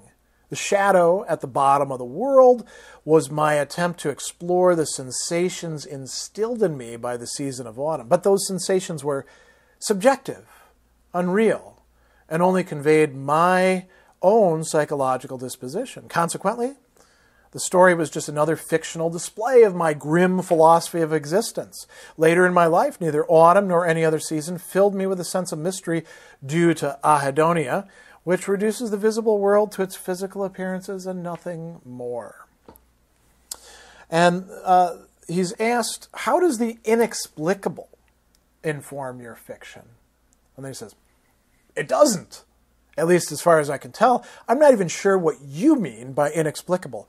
If there's a question to which human beings haven't arrived at a persuasive consensus answer, such as whether or not we have free will or what free will even means as a concept, then I'll settle the question to my own satisfaction and proceed from there. I don't feel that human existence has any purpose or meaning. Thus, I write fiction from the perspective of a moral and metaphysical nihilist. If I can't settle a question, or if it doesn't interest me, it won't have a place in my life. Now, isn't that interesting? Let's dwell on that one for a moment. And you do see this in his conspiracy against the human race. Ligotti will stake out his position. He's fine if other people have other positions, because he realizes that, different people are going to arrive at different conclusions, and that there's an awful lot involved in the reasoning processes, usually under the surface, by which they get to those, right? And that logic by itself is not going to supply you with the answers, and you're not going to have some sort of universal consensus on any of these matters, right? Then he's asked about another term. So, inexplicable, nothing inexplicable. He's asked, what does the word ambiguity mean to you as a fiction writer? And he says, doesn't mean anything to me as far as I'm aware. Neither does irony. As a writer, I've tried to be as straightforward as possible with respect to how I want a reader to feel and what I want a reader to think after reading one of my stories. And then finally, this is a really interesting one. What are your thoughts on something like Joseph Campbell's hero's journey, right? And he says, well, heroic fiction is a peculiar genre in which I indulged on only one occasion. Being me, I had the hero triumph over his adversary, which I characterized as something like the life principle, by killing himself in a manner relevant to the story. And then he goes on and he says, I believe that the figure of the hero and the outline of his journey belongs strictly to mythologies designed to indoctrinate people into a positive vision of life. These journeys are adaptive from an evolutionary perspective. The journeys my characters take are always one of decline and death, which is the journey of average individuals, and also I believe will be the journey of the human race as a whole. So he's rejecting, or at least saying it's kind of irrelevant to me, this silliness about the hero's journey, right? It's for people who don't want to face up to what reality actually looks like. I have to admit, I'm a little bit, tempted to take on that critique of Campbell and the hero's journey that so many people seem to lap up and love. Going on, there's another very interesting interview from the Hat Rack. He's asked, you write fiction about the darkness of the world, and yet so many have gained great pleasure from your works, myself included. How can you reconcile this? Is there something wrong with enjoying such dark fiction, some kind of suicidal mechanism that makes the rare defective organism enjoy being told of its inadequacies? So Ligotti says, your question implies there's an ideal human against those who read dark fiction may be compared, but there is no such organism. All human beings are randomly generated, arbitrarily conditioned units. What we would call defects in a given individual is probably best measured by characteristics relevant to its fitness to survive and reproduce. Everything else has to do with psychological or sociological conventions and peculiarities. By the broad conventions of modern Western civilization, reading dark fiction is a form of escapist diversion like any other. In this sense, it might be considered one of many survival mechanisms we employ to burn off the cognitive excess endemic to our species. We think too much, and thinking is the destroyer of what we need to live. And what we need are irrational, immediate pleasures or an unreasoning prospect of the same. Nothing of great importance in our lives, what we consider makes them worth living, is rational. This includes pleasurable emotions and sensations derived from a variety of sources, such as sex without reproductive purpose, mountain climbing, and rock and roll. Without these and other irrational enjoyments, life is not worth living for human beings. You could even add to the previous list irrational activities that are not usually considered hedonistic, devoting ourselves to the well-being of others, from whose survival we seem to have nothing to gain. Prayer or meditation intended to release us from an egoistic survivalist way of life, reproducing more human beings for the continuance of a race that cannot be proved to be worth continuing, and so on. All these irrational actions are of the conventional sort, and their purpose is not often questioned. As for psychological or sociological peculiarities, reading dark fiction to burn off the cognitive excess endemic to our species is frequently viewed as a perverse pastime that is especially irrational and practiced with enthusiasm by only a small cadre of human beings. Although it does serve a survival need as an escapist form of diversion like any other, it does so in a roundabout manner that on its face is indefensible and at a deeper level is a negation of what makes life worth living. So reading dark fiction is a degenerate indulgence that revels in what is against human life. Then he goes on and he tells a personal story. When I was a child reading horror novels, or horror comic books, I was told by my parents a priest was coming to visit our house. Immediately gathered up my horror comics and hid them under the cushion of one of the living room sofas. When the priest entered the house, he was invited by my parents to sit down. Of course, he sat on the cushion of the sofa beneath which I'd hid my horror comics. I was terrified because I believed he knew what I had hidden there. I was a very religious child, and I felt intensely reading those horror comics was a sin. And he goes on, I felt it was diabolical for me to be enjoying horror comics for the same reason you asked me if it was irreconcilable to take pleasure in reading dark fiction and wallowing in the darkness of the world, because it's diabolical and irreconcilable. Years later, when I'd started writing horror fiction, I asked one of my co-workers, who was a born-again Christian, if he thought I was doing something sinful. He was someone I considered a work friend and had conversation with honesty on a variety of subjects. He said he didn't think that writing horror fiction was sinful. Later, he wrote a book on the conservative thinker Russell Kirk, who wrote what I would describe as moral horror stories. Maybe my work friend didn't think writing horror fiction was sinful because he was thinking of moral horror fiction, which is mostly the kind of horror fiction that's written. The point is that even when I was in my 20s and an atheist, I still wondered if enjoying horror fiction was sinful and wrong. Sometime later in life, I'd cease to care whether reading or writing horror fiction was wrong. I'd read all sorts of literature that was considered sick and evil, and I loved it because it was sick and evil, and I loved it because it was against the human race and its values.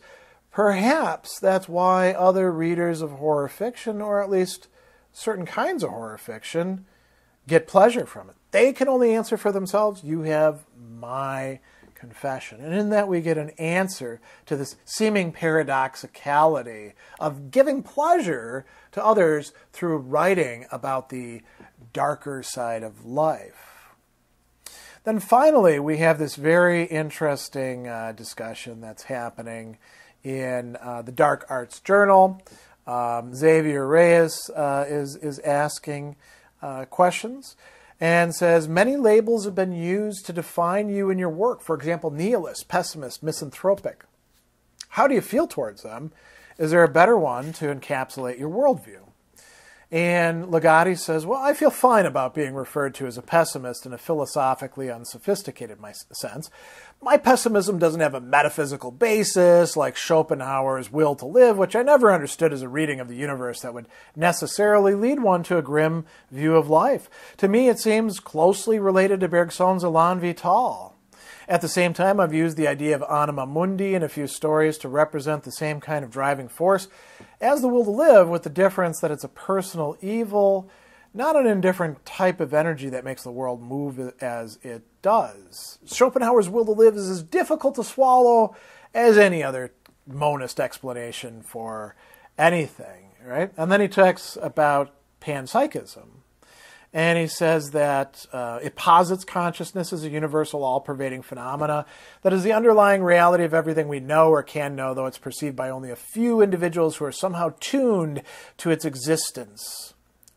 And he goes on and he says, such persons are rewarded with an insight into a metaphysical reality that supersedes all others, And then he says, even philosophers of mind like Strawson and Chalmers have entertained panpsychism as a viable metaphysical explanation of human consciousness, if only because it can resolve what Chalmers calls the so-called hard problem of explaining the gap between physical materialism and immaterial consciousness. And now notice what he says.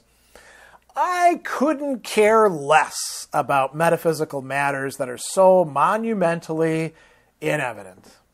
And then he says, then again, most of us would say the same about philosophical pessimism, whose sole contention is that the suffering of sentient beings absolutely negates the value of life.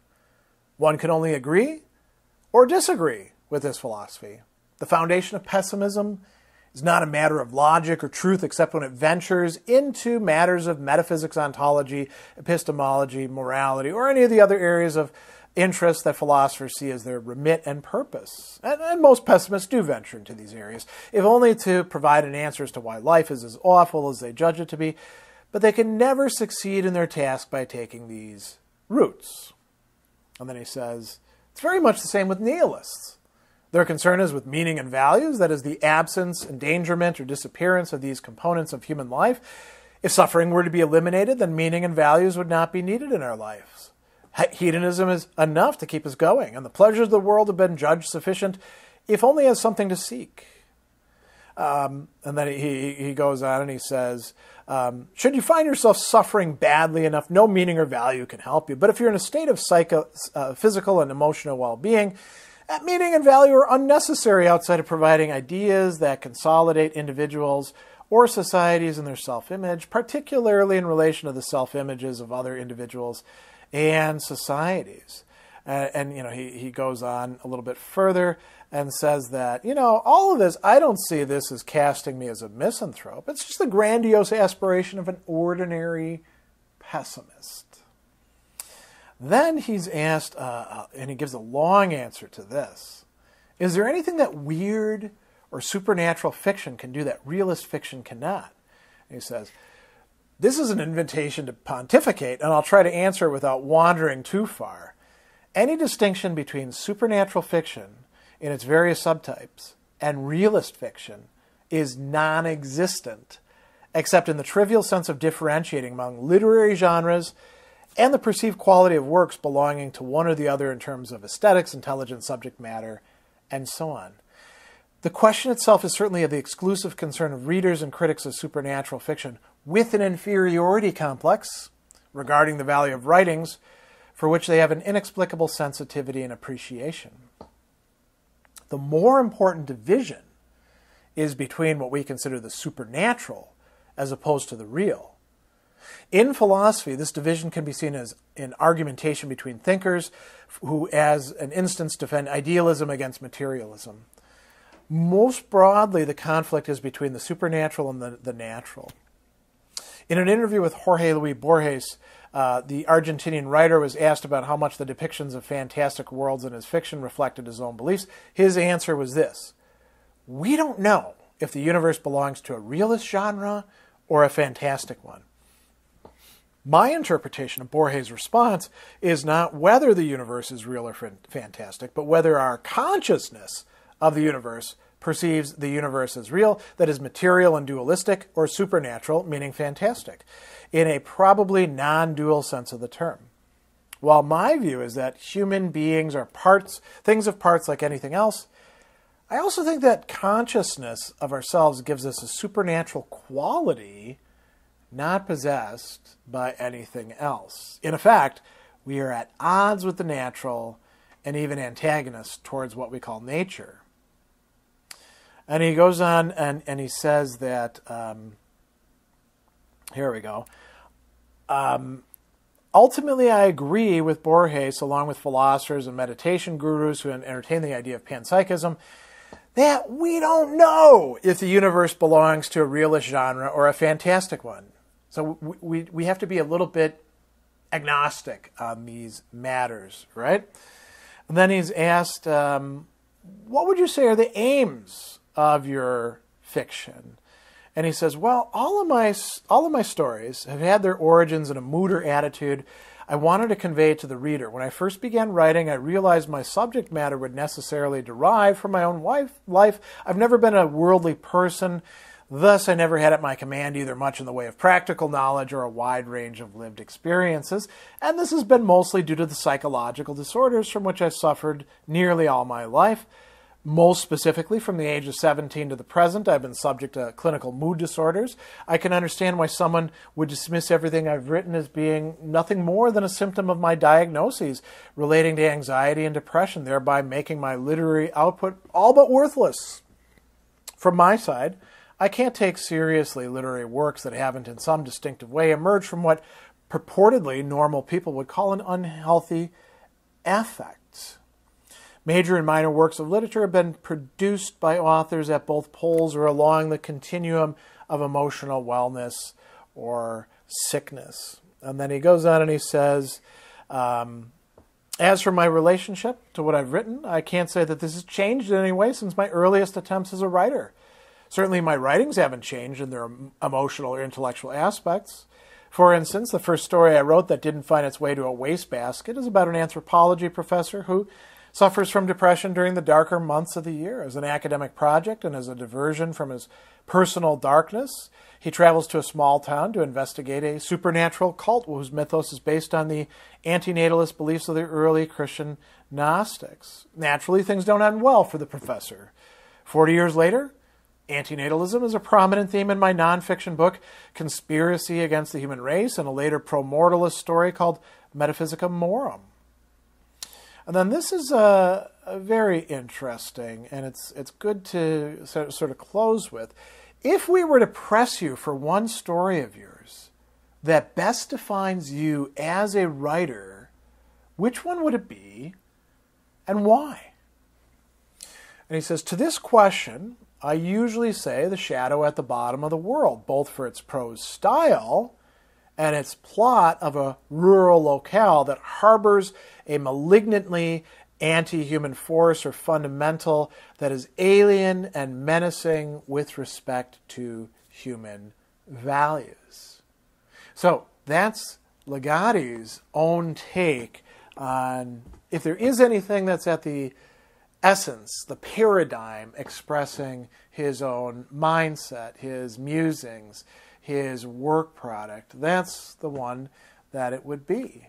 So a lot of very interesting insights there that we can follow out through the philosophical themes that we see in a selection. We're not going to try to cover every single narrative that he has generated, but at least some of them. There are a number of very interesting philosophical themes running throughout Thomas Ligotti's writings, his short stories, and the Conspiracy on the Human Race, and also found, as we saw in the interviews with him as well. And I'm not going to claim that this is the most absolutely central or important theme, although I do think it's up there if we wanted to say like the top 5 or top 10. But one of the themes that I found by far the most interesting, at least at this point in my reading of Ligotti, is that of the puppet, the mannequin, the dummy, and how it applies to us. And he treats it in a number of different ways. I think the place to start for us is indeed the Conspiracy Against the Human Race. And this is about halfway through. This is in the chapter Who Goes There? And he's considering a number of different, let's call them metaphysical and moral commitments that most people tend to make that he thinks are fundamentally mistaken, but it's inevitable that we're going to fall into them. Among them is the idea that we have some sort of lasting kernel of identity that we call a self, and we've already talked a little bit about that. But another one is the matter of determinism. And, he says that in the history of philosophical lucubration, arguments for determinism are traditionally the most argued against. Why is this so? Aside from the fact that it turns the human image into a puppet image. And then he goes on and he says, well, there's moral responsibility, but we're less interested in that at this point. Ligotti is willing to take on the idea of determinism. And, he's not the only author to do so. It's very interesting to see that when people embrace something like a determinism for most people, they wind up getting labeled as being nihilistic. And you could think of, what we often call compatibilism. There's libertarianism saying we do have free will. If it's very extreme, it says, we can decide anything we want to. And then there's, determinism at the other side saying, no, everything that we do is ultimately causally determined. And then there's sort of a middle position that's a big, messy landscape of compatibilism, where it's, saying, well, determinism does hold, but maybe we can be our own causes at times, or, our freedom goes into a determinism, comes out of it, goes back into it. And what does it actually take, though, for us to be free? What would it take for us to be free, not in an absolute sense, but just in a smaller sense, to not be merely a dummy, a mannequin, a puppet, something that is controlled by strings, by programming, by something else. And, determinism, the threat of it that it poses to us, the worries about us being puppets, is that when we think that we're free, we're actually just determined to buy that. And Ligotti, says something here in this section. It does not seem wildly improbable that determinations have been made in our psyches that make some people determinists and others indeterminists. If we could only know how these determinations work, we would be able to answer the only interesting question in the debate pitting free will against determinism. Why argue for one side or the other? The answer to this question would abort all rivalry in this manner, since it would bring to light the reason why any philosopher would engage in a conflict more vain than most in his discipline, right? And so, that's an interesting observation.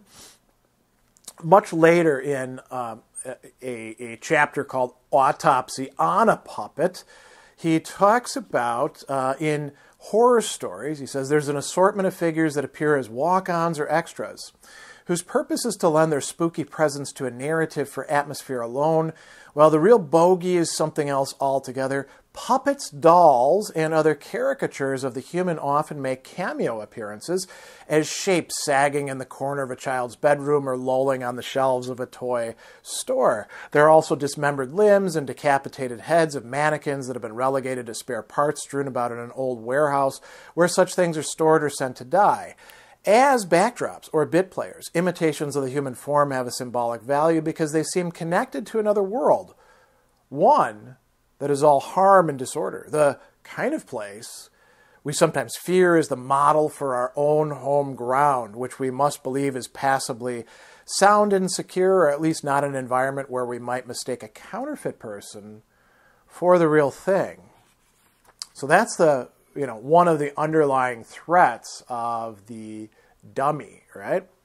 Then he says, but in fiction, as in life, mistakes are sometimes made. When they are, one of those humanoid replicas may advance to the center of a story's action. And now we get another wrinkle to this theme, and he talks about Hoffman's The Sandman. The protagonist discovers the too perfect girl to who he had proposed marriage is really just an automaton. This shakes him up so greatly he's committed to an asylum until he recovers his senses, right? And he goes on, as Hoffman's story goes, many lovers, to be quite convinced they were not enamored of wooden dolls, would request their mistresses to sing and dance a little out of time, to embroider and knit, and play with their lapdogs while listening to reading, and above all, not merely to listen, but sometimes to talk in such a manner as presupposed actual thought and feeling. And he goes on and he says, there are many abominable fates in horror stories, and among them is that of Nathaniel, finding out that you have been engaging with something that is not human, that is really just a mock-up. But then he says, worse still is when a human being becomes objectified as a puppet, a doll, or some other caricature of our species and enters a world that he or she thought was just a creepy little place inside of ours. What a jolt to find oneself a prisoner in this sinister sphere, reduced to a composite mechanism looking out on the land of the human, or one which we believe to be human by any definition of the word, and to be exiled from it. Just as we know that dreams are merely reflections of what happens in our lives, we are also quite sure that puppets, dolls, and other caricatures of our species are only reflections of ourselves. In a sane world, no correspondence could exist between those artificial anatomies and our natural flesh. That would be too strange and awful for things to be confused in such a way. More strange and awful, of course, would be to find this a living confusion, life as the dream of a puppet. So, this is putting out a number of different horrific possibilities. Near the end of that particular essay, Autopsy on a Puppet, he says that we have long since fallen from nature's arm. Everywhere around us are natural habitats, but within us is the shiver of startling and dreadful things. Simply put, we are not from here. If we vanish tomorrow, no organism on this planet would miss us. Nothing in nature needs us. And he goes on to talk about Mainlander's God, and he says, we move among living things, all those natural puppets with nothing in their heads. But our heads are in another place, a world apart, where all the puppets exist not in the midst of life, but outside of it. We are those puppets, those human puppets. We are crazed mimics of the natural prowling about for a piece that will never be ours, and the medium in which we circulate is that of the supernatural. So, this theme of the puppet turns out to be quite important. And let's actually take a look at a very recent involvement with this, which has to do with the smalls, the little people. Right? And this is in the Spectral Link. It's one of the two stories in there. And it begins with the narrator being accused of being a bigot by his parents. He's talking to his doctor, and his mother and father resorted to using the word shameful little bigot quite a lot. Why? Because they were on vacation and they saw a car full of little people who are, growing into the world that they know. Small country is the name of that. And I'm not going to try to summarize the entire thing, but it's interesting. There's a whole discussion here of going to the library and trying to uncover information about these people. And he says, in no time at all, I could find out all I needed to know about the small people. And possibly what I learned would terminate or at least temper my fear of them, or even alleviate or dissolve entirely my hatred of their kind. So he's trying to, therapize himself out of these emotions that not only is he feeling and not happy with, but his parents are responding to as well. And he says, I could hardly find a mention of these creatures, not even in the form of records or statistics relating to them. Ultimately, I was forced to conclude nothing was being hidden from me or the rest of the world. At least it wasn't being hidden deliberately, consciously. That would have been an impossible task. And he says, I'm not saying no one has ever ruminated on the phenomenon of the small people. No doubt everyone has pondered their existence at some time or another, but such considerations have never been sustained long enough to create a body of inquiry and knowledge. Before pen could be put to paper and an expedition launched, some negating incuriosity set in that dissipated any spur to action or any action that resulted in authoritative books and peer-reviewed essays in specialized journals. And so what he's recognizing here is that, although people know about the small people, nobody seems that interested in them. He meets a friend who also dislikes, fears, hates the small people, and they actually have a confrontation, right? So they wind up running into these people after spying on them. And here's a description. They didn't speak a word, neither to us nor amongst one another. Nothing shocked me about that, but it did add to the disorienting unreality of the situation. For a time, they stayed in place. Paradoxically, they appeared gigantic. Gigantic for toys, given their toy-like aspect. Their clothes seemed painted on them. Their faces were so smooth, gleaming in the moonlight without any of the characteristic qualities of flesh. They were also unwrinkled, unworn by time, and somehow immortal. That is how they had always been, created somehow, but not developed in stages from birth to their present age. There had been no process of coming to age for them, I thought later. No birth or death or all the things in between that trouble our own existence, or at least troubled us when we attended to them. There was only going through the motions, a pretense of life. In a way, they were a mirror of us, of what we wanted for ourselves. They marked time and nothing else. Time to do this, time to do that, time to make another town, time to relocate, having poisoned a new landscape with small country. And later on, and this is why he's talking to a doctor, he's going to realize the implications of him being adopted. He comes to see, and there is a spectral link between him and the small people, that in addition to human beings and smalls, there's an intermediary category. He says, I realized that about half of the people in town as real and half as halfers. Half small people, half real. And he gets very good at telling that. And then he realizes that his parents are halfers. He talks about his father and his mother, saying, though the sun was shining on my mother's smooth face, her big eyes weren't squinting. They didn't look left or right, up or down. They were just big eyes like a big doll would have. The longer I sat with my parents eating hamburgers, hot dogs, and potato salad, my parents did what they had to do in order to be real parents to me, but we weren't biologically related. I was adopted as an infant. And now I knew I was only a prop, something to aid them in not being found out for what they were. And so he goes in, and eventually he's finding his parents in bed. It must have been about the middle of the night.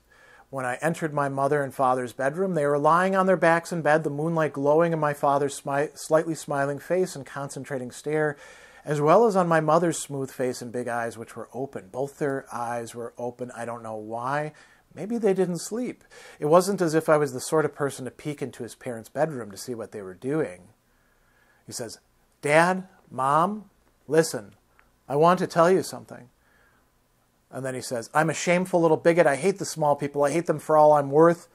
But more than I hate the small people, I hate you. Then I jumped on the bed and was all over them with knives I'd gotten from the kitchen. Push, push, push, chop, chop, chop. They didn't make a sound the whole time.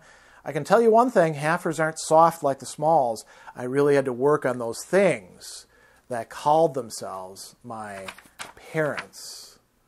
Right? So a confrontation motivated by hate and fear between a child adopted by half mannequins, half smalls.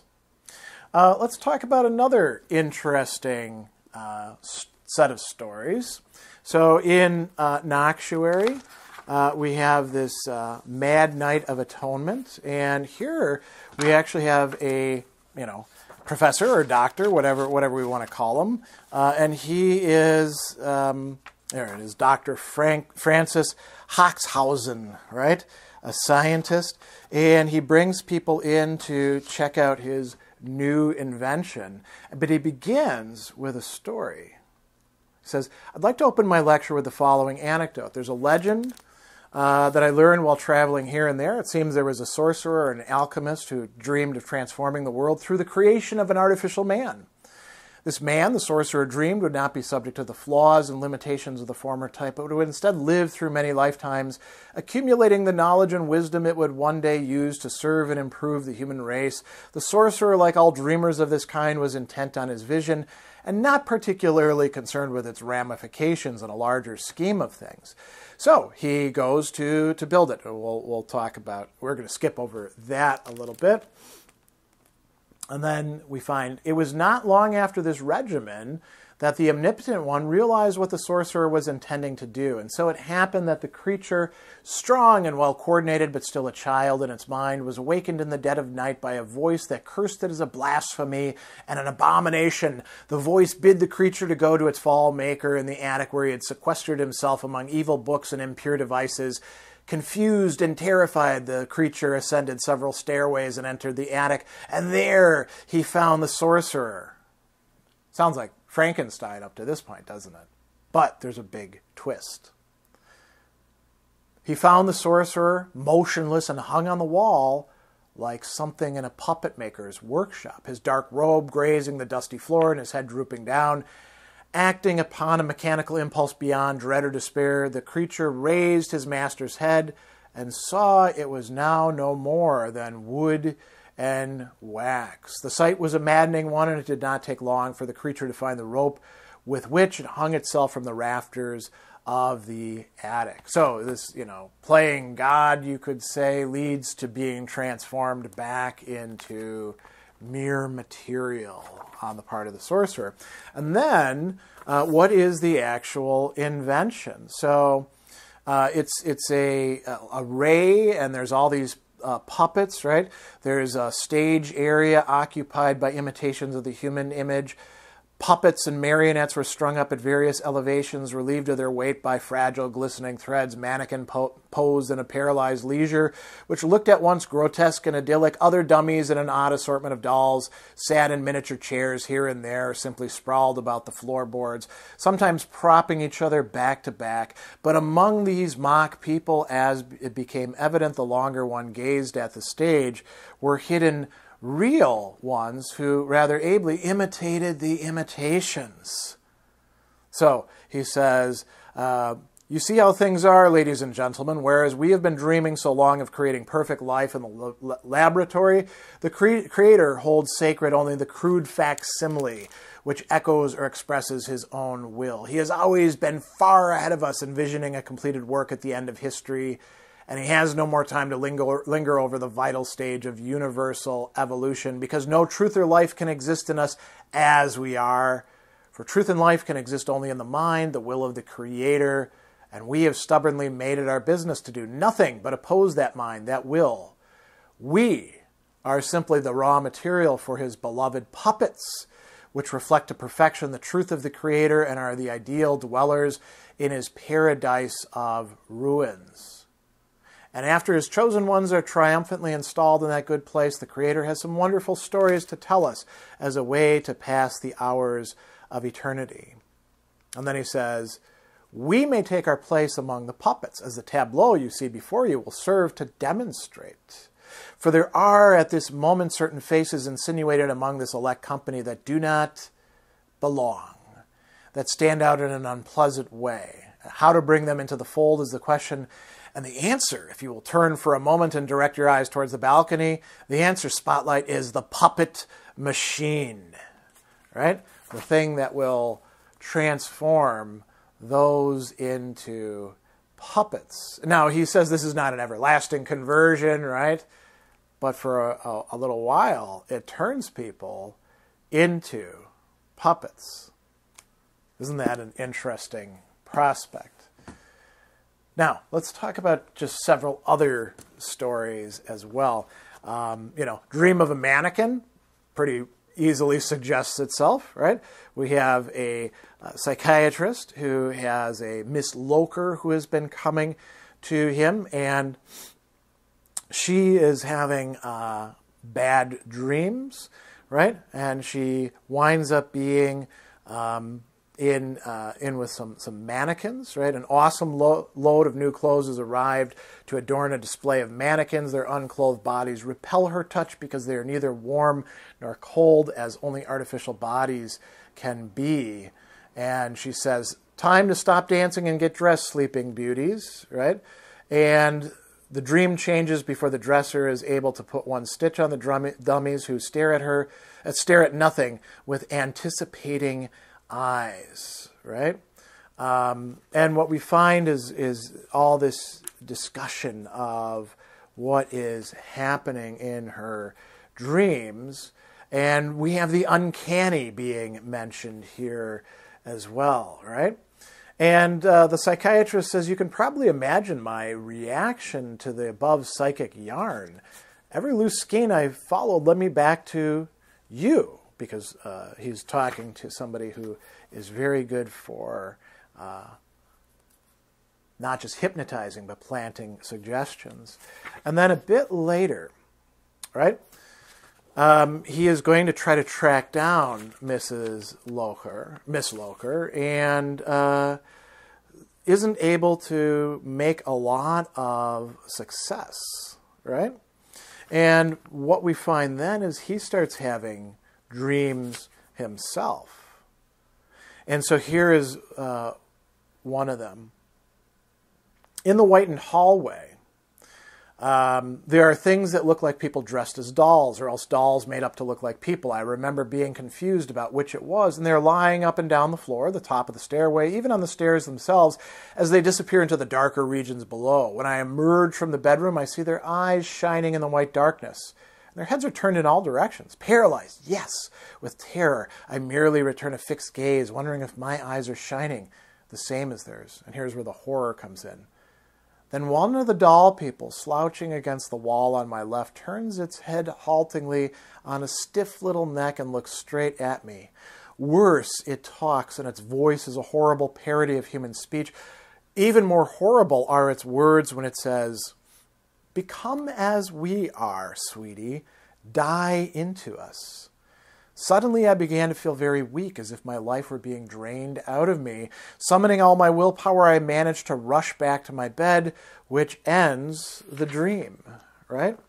And this dream is an intrusion of the uncanny into his life. And then, he goes on and he says, "In Miss Locher, I believe you've sent me an embodiment of your deepest convictions. Suppose I grant she was somehow a dream. Suppose I allow she was not a girl, but actually a thing without a self, an unreality, that in accord with your vision of existence, dreamed it was a human being and not just a fabricated impersonation of our flesh. You would have me entertain such thoughts. You would have me think there's some mysterious affinity among the things of this world and other worlds. So what if there is? I don't care anymore," right? So this is interesting. It's almost like Ligotti, in talking to this other character, is talking to his own views on things. He believes we don't actually have selves. He believes that our consciousness is something too much, sort of a blot on existence that leads us to believe in all sorts of things that aren't really the case. Let's look at two other stories, and then maybe we'll have to wrap up because this is already growing quite long. So in Dr. Vogt and Mr. Veitch, we have the two of them meeting up, and we have a dummy involved, right? Within the darkness ahead, there suddenly appears a tall rectangle like a ticket seller's booth at a carnival. The lower part is composed of wood and the upper part of glass. Its interior is lit up by an oily red glare. Slumped forward on its seat inside the booth as if asleep is a well-dressed dummy, nicely fitting black jacket and vest with bright silver buttons, a white high-collar shirt with silver cufflinks, and a billowing cravat which displays a pattern of moon and stars. Because his head is forwardly inclined, the dummy's only feature of note is the black sheen of its painted hair. Now notice how well this dummy has been depicted, almost like a human being, right? Veach approaches the booth a little cautiously. He seems to be most interested in the figure within. Through a semicircular opening in the glass, Veach slides his hand into the booth, apparently with the intention of giving the dummy's arm a shake. But before his own arm creeps very far towards its goal, several things occur in succession. The dummy casually lifts its head and opens its eyes. It reaches out and places its wooden hand on Veach's hand of flesh, and its jaw drops open to dispense a mechanical laugh. Ya-ha-ha-ha-ha, ya-ha-ha-ha-ha. Wresting his hand away from the dummy, Veach staggers backward a few steps. The dummy continues to give forth its mocking laughter, which flaps its way into every niche of the loft and flies back as peculiar echoes. The dummy's face is vacant and handsome. Its eyes roll like mad marbles. Then, from out of the shadows behind the dummy's booth, steps someone who is every bit as thin as Veach, though much taller. His outfit is not unlike the dummy's, but his clothes hang on him, and what there is left of his sparse hair falls like torn rags across his bone-white scalp. "Did you ever wonder," Mr. Veach, Vogt begins, "did you ever wonder what it is that makes the animation of a wooden dummy so terrible to see, not to mention to hear? Listen to it. I mean, really listen. Ya-ha-ha-ha-ha. A series of sounds that becomes excruciatingly eloquent when uttered by the ticket man. They are a species of poetry that sings what should not be sung, that speaks what should not be spoken. But what in the world is it laughing about? Nothing, it would seem. No clear motives or impulses make the dummy laugh, and yet it does. But what is the laughter for, you might well ponder. It seems to be for your ears alone, doesn't it? It seems to be directed at every part of your being. It seems knowing. And it is knowing, but in another way from what you suppose, in another direction entirely. It is not you the dummy knows.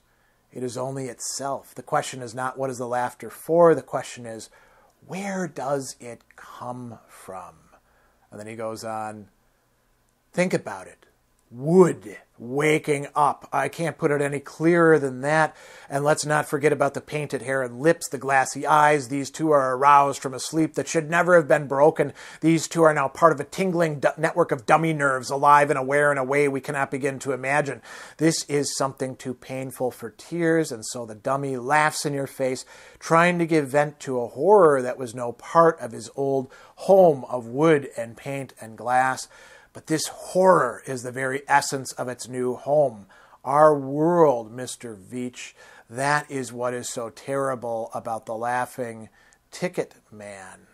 A little bit earlier in that, he says, while this dummy does terrorize you, his terror is actually greater than yours. So we have this, I mean, if the dummy remains a mannequin, a machine, merely programmed, everything's okay for it. But as soon as it has consciousness, it starts to realize what kind of existence it has.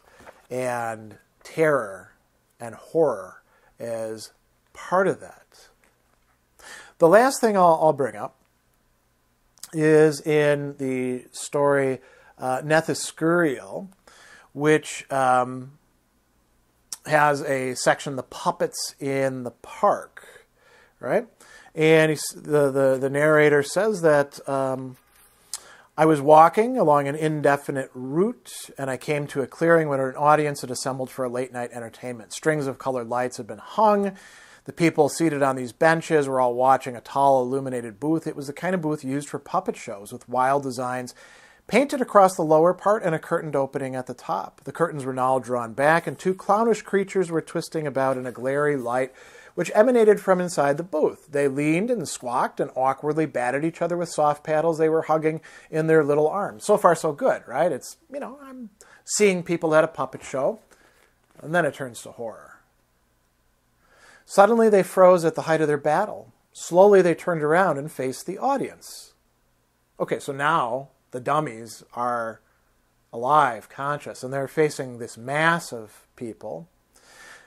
It seemed that the puppets were looking directly at the place I was standing behind the last row of benches. Their misshapen heads tilted and their glassy eyes stared right into mine. So now it's not just the audience, it's you. Then I noticed the others were doing the same. All of them had turned around on the benches and with expressionless faces and dead puppet eyes held me to the spot. Although their mouths did not move, they were not silent. But the voices I heard were far more numerous than was the gathering before me. They were the voices I'd been hearing as they chanted confused words into the depths of everyone's thoughts, fathoms below the level of their awareness. The words still sounded hushed and slow, monotonous phrases mingling like the sequences of a fugue. But now I could understand these words as even more voices picked up the chant at different points and overlapped one another, saying, "Amid the rooms of our houses, across moonlit skies, throughout all souls and spirits, behind the faces of the living and the dead." Right? So, all of us beings. So we see this really centrally important theme. Again, not necessarily the absolutely most, it's one of many interesting themes, but it is certainly the one that in my readings of these stories and, Ligotti's essay, The Conspiracy Against the Human Race, captivated me the most. And so, given how much time we've spent on this, I don't want this to go over long, this is where we have to wrap up. So, once again, to all those viewers who've been with me to the end, thanks for hanging out. We do these every month, and I will say a special thank you to the people who I don't remember who recommended and then voted for incorporating Thomas Ligotti's works into Worlds of Speculative Fiction.